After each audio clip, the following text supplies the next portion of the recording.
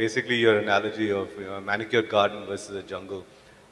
It's very similar to this thought of basically structure versus chaos, right? Kind of, and when a lot of Westerners come to India, I think Marshall maybe different. Would like to get your perspective as well.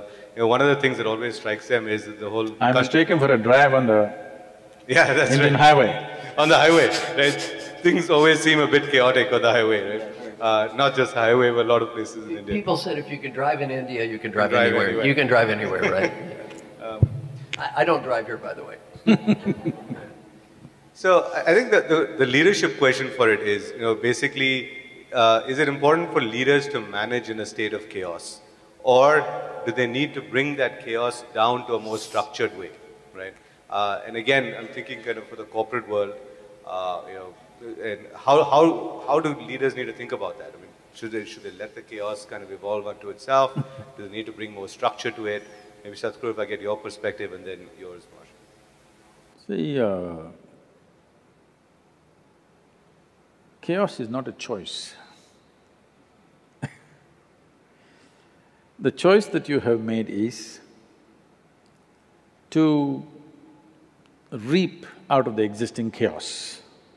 If you choose to make something chaotic, that'll be stupid, it'll go somewhere else.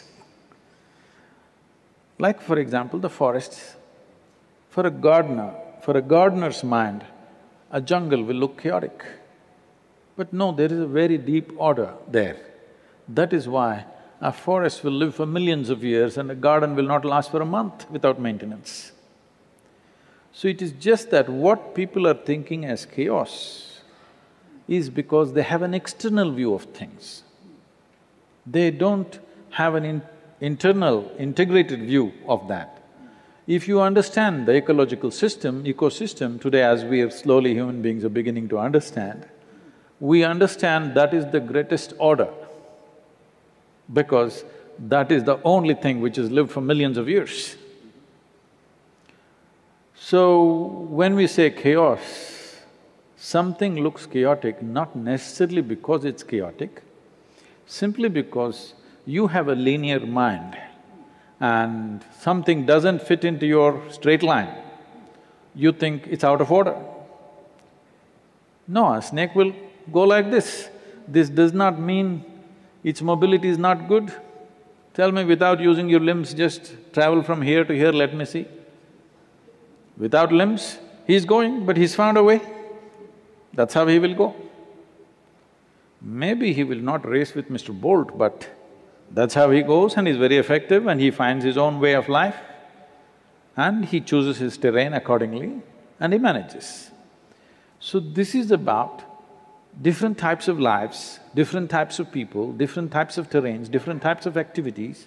To reap the best out of it, you have to harness that rather than beating everybody into one type of system, because in that you may produce some level of efficiency, but you will destroy people, destroy situations. Essentially you will destroy the ecology of the world. I'm not talking about ecology as it is. Essentially you will destroy the existing ecology and try to create something new. See, now in this land to build anything, we've never bought a dozer and leveled any land. Whichever way it is, I design accordingly and build on that. I go to America and I see with great distress, they want to do one development, they want to build 50 houses. They just level out 50 acres completely. This is the worst thing you can do. How much life you're disturbing, you have no sense about it, you think order means it must be like this. No, this is a different kind of order by itself.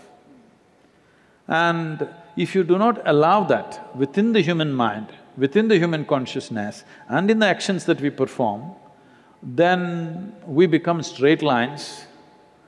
Maybe somebody else appreciates us, but we are miserable doing what we are doing simply because we are straitjacketed all the time about how we should be and how we should do.